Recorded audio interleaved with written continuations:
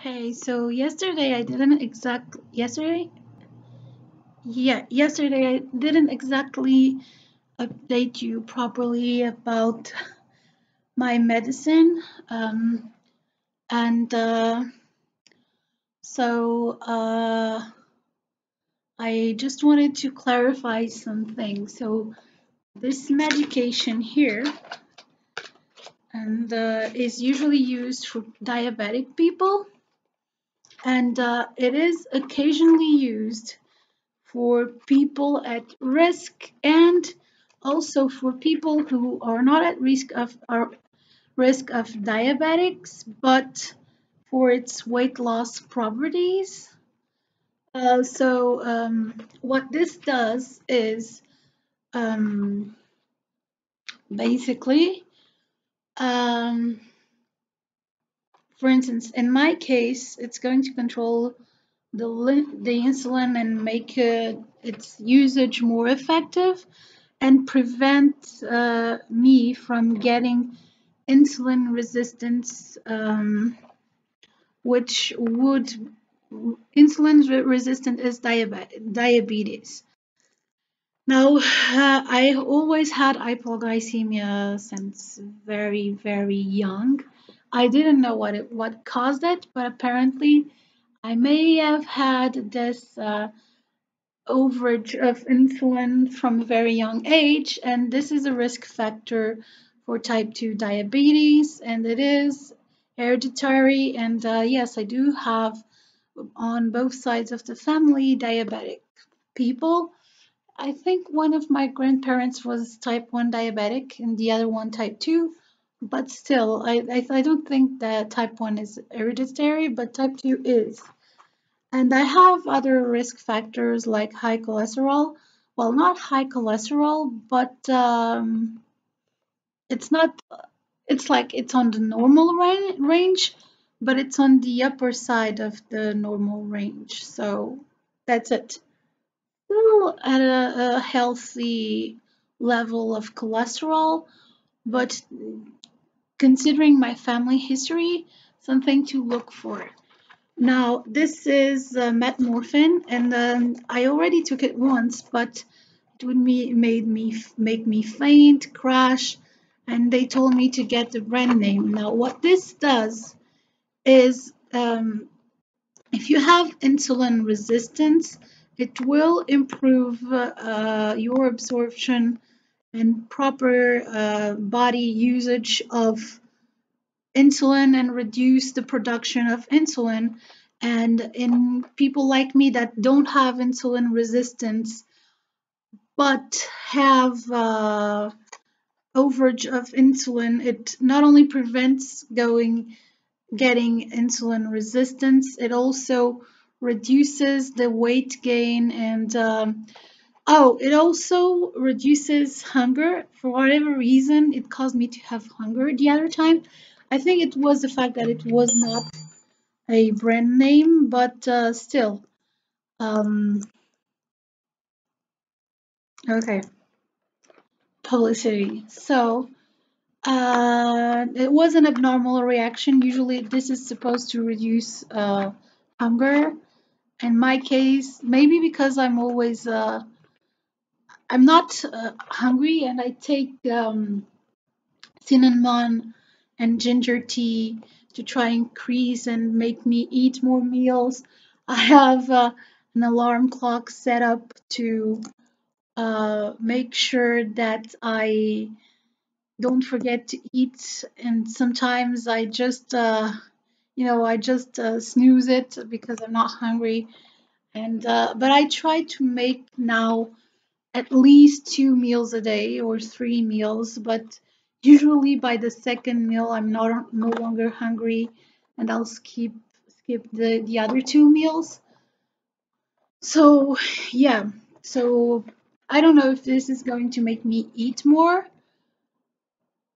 but I'm going to keep on the ginger tea and cinnamon because it increases the amount of food that I'm capable of eating. And the reason it is important is because it doesn't matter that you undereat or not, the overage of insulin will affect your metabolic rate. So this is why some people can't lose weight even on a diet. Um, so what the excess insulin will make is that regardless of how many calories you ingest, your body, and this is something that I didn't know the reason, I only knew that it happened to me, and I didn't think it was something hormonal. I actually thought that it was caused by the fact that I underate. Um, I don't know if you remember some videos where I explained, for instance, that, um, well, at least I thought that my metabolism had slowed down and my body held on to whatever I ate because of my undereating. So my body tries to hold on to whatever food I ingest and goes into starvation mode and kind of accumulates whatever calories I ingest, shuts down needless functions like sometimes menstruation, reproductive functions. I get a fuzzy head, I can't concentrate or something like that because the body is holding on to every single calorie. Sometimes that's how I know that I need to eat because I start about, getting dizzy and about to faint because I don't know why. I don't get the only time I feel hunger is right after the shower. For whatever reason, taking a shower makes me hungry, and that's the only time I truly feel hungry. When I was at the gym, I'd go to the gym and I wouldn't feel hungry either unless after the gym you go to the sauna or to the pool and you take a shower. Only after the shower, even after hours and hours of exercise, the only thing that prompted and stimulated my appetite was the shower. I don't know what it is about going to a shower or taking a bath that makes you hungry, but it's the only thing that makes me hungry. So, yeah, that's a great part of it. So, I assumed that my body held on to the calories because of my undereating. So that's why I try to explain that some people, when they undereat, they get anoretic and their bodies starts to consume its muscle mass and starts to consume itself, and they get very, very, very skeletal and thin. But in some other cases, it goes big and obese, and even though the person undereats, the person gets bigger and bigger and bigger. In my case, I actually keep the weight, you know, within a certain range, but some people go bigger and bigger and bigger, and I think I may have PCOS because my doctor actually said that the fact that I only have my period every other month now, I may have PCOS. So this may also be connected to the insulin overage and also to this situation. Um, so actually, I do need to increase my calories because however much I eat, my body is trying to hold on to its calories. And it's not because I undereat, it's because of the excess insulin. Now I have the answer for why this happens to me and it doesn't happen to other people. It's because the insulin is going to process the sugars, and the sugars, by sugars, I mean glucose. I don't mean that you're eating sweets or chocolate. Don't be afraid of the word sugars because sugars is basically carbohydrates, which is the minimal unit of every food. So basically, if you eat legumes, it's mostly carbs. Of course, you have protein in them, and if you eat fruit, mostly carbs. If you eat salad, mostly carbs. That's what carbohydrates are, and glucose happens to be one of them, and it is present in everything, even in salty and sour foods. Because there is the common misconception that diabetes and insulin is only affected by, actually, it is also affected by fat. Um, is only affected by how many sweets you eat, how much candy you eat. It can also be affected by non-sweet foods. So that's something to bear in mind.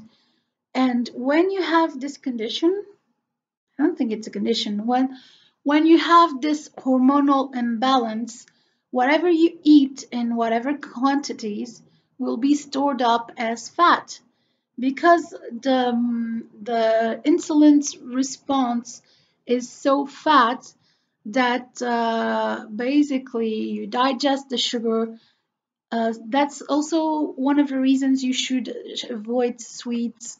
Thank God I'm not much of a sweets person unless chocolate once a month, and no woman can uh, blame me for that. I'm not really much of a chocolate person, but that time of the month, sometimes I eat chocolate. So, but I'm not very much of a sweets person, so refined sugars, flour, stuff like that, you should avoid because what happens is you get sugar peaks because it's something that causes you to have those sugar peaks. And what happens is to counter that sugary food, or you should also avoid certain beverages and alcohol, even though alcohol doesn't have glucose. Because it is sweet, it triggers an insulin response in your body, which is even worse because then you won't have glucose in your body, and you get that insulin spike and you have nothing to counter it, and it causes you an hypoglycemic crisis. So it's actually good that I don't drink alcohol either, or very rarely drink alcohol, because alcohol triggers a response. But because alcohol is not digested by, it is not processed by insulin, it will, it's complicated. So that's the major part of this situation here. So it doesn't matter how much calories you cut, your body is going to hold on to whatever you eat, and to start storing uh, those calories as fat, your body will reduce its daily expenditure to basically store whatever you eat as food reserves. So it's not just the starvation mode. I think the starvation mode can trigger that too, but now I have a medical explanation. That's what the doctor said. And so basically, I need to be careful to eat enough calories. This medication alone is going to help counter the effect of insulin and control it. And that's it. Because what happens when you have a strong insulin response is, and this is really hard to explain because I don't have charts or anything to explain. And this part I learned by myself, but still, when you get that insulin spike, that insulin, like I told you about my test results, I produce so much insulin that it absorbs the sugar, or, well, in that case, it was pure glucose. And I hope I never have to drink that foul beverage again. It's so sweet, but so sweet. I almost threw up multiple times because it caused me nausea, complete nausea. But they promised me that I won't have to go through it again anytime soon, thank God. So that's that. But what happens is, since your body digests glucose at a faster rate than you consume it, your body is going to store it because it doesn't need it. And so what it does is, whatever your level of activity is, and that explains why I had to, do 6 hours of gym a day to be able to lose weight at the same rate other people would do. Because what my insulin does basically is that, since it processes the sugars, and by sugars I mean carbohydrates of any kind, almost as soon as it gets into your body, you don't need all those calories at once, so they will be stored in your body for later. In some people, that actually causes them to feel more famished, and that's why you have people that get obese and obese and obese. But because I have some issue with eating and I undereat, I am obese, but I don't get to the super obese level, thank God. But still, hang on, I'm just going to pause for a minute to, but again, because, and I'm sorry for the pause, I had to, uh, I had my food still a little bit. So because your body is digesting things at a rate that is faster. So actually, it's not a fast metabolism, but the carbohydrate digestion is faster than your body needs carbs. It will store them as fat, and that's why you accumulate fat in your body and you have a hard time to lose weight. And in some people, hang on, in some people, this causes them to overeat, and mostly they will crave sweet things and carby stuff because that's what their body craves, because they have that insulin spike, and that insulin makes them eat, and the more they eat, the more insulin they produce, and then they start developing insulin resistance, and so then the body stops responding to insulin, and the more insulin they produce, and that can actually start attacking your organs. Thank God, and maybe because of my under eating, I never got to insulin resistance. But again, I'm at high risk of insulin resistance. It's really hard to explain this. So, henceforth, henceforth, I will be taking this medication that will help me lose and manage my weight, because it controls the effectivity of the insulin and makes it more normal. So it reduces the fat storage. And if I keep the diet that I have now, or increase my calories a little, and my level of activity, This alone should be enough to make me drop weight. And he said that I need to be careful because instead of the planned 80 kilos by October, I could be weighing 70 by August because this is going to be making a massive difference. And only also, I have read that this medication also reduces bloating and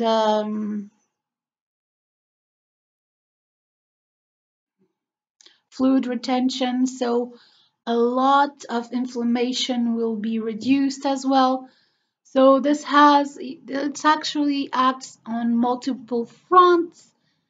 And that's the reason why it's used on people that don't have diabetes or that, uh, um, or that have, like in my case, I don't have diabetes, but I'm at risk of diabetes, and it's not pre-diabetes because, and I asked him that because by pre-diabetes I'd have some insulin resistance, and that's not the case. Um, so that's why I feel dizziness and I feel so bad uh, when throughout the day because I undereat and I have this insulin issue. And they didn't have the results for my cortisol levels, but I bet they're very high too. So this should be another problem because I already tested for high cortisol once, and I'm sure I'm going to be testing again for high cortisol. But that's it. So this medication is used also in non-diabetic obese people because of its properties that help, more effectively managing the carbs. And then you have my case that is at risk from family problems, and it also avoids hypoglycemic attacks, which is basically I never had a near death hypoglycemic attack, but I've been at risk for it. Um, and it also, and which is probably the most important thing, avoid my body to develop insulin resistance, which would make weight gain even worse. And so yeah, that's it. And I'm sorry if I'm not very good at explaining things. I'll be off social media for a few days. I'm going. I need a little pause, a little break. I've been little down, and I just wanted to explain this because I wanted to explain how, because this is not a miraculous drug. This only works in specific cases. It's not a magical gimmick. Uh, if you don't have a healthy lifestyle, this won't work for you. You'll still be obese and overweight. This only works for cases like mine, which are so hard to diagnose because a lot of obese people lie to their doctors. And I've had so many blood tests done, and they never do the right blood tests. Only when I told him that I'm hypoglycemic all the time, that I cannot donate blood, he he still doubted me, but he decided to give me the benefit of the doubt, and he asked for these tests to be done. And I feel relieved because now at long last I know what is causing me these difficulties, and now as I exercise I won't be discouraged because I know that with these drugs this should reduce reduce the effects of insulin and should make exercise more effective. I need to remind everyone that this doesn't work as a magic drug. You have to put in the effort, you have to exercise. This only works if you are an active person who holds on to weight due to insulin. If you eat like crap, if you don't exercise, this won't work for you.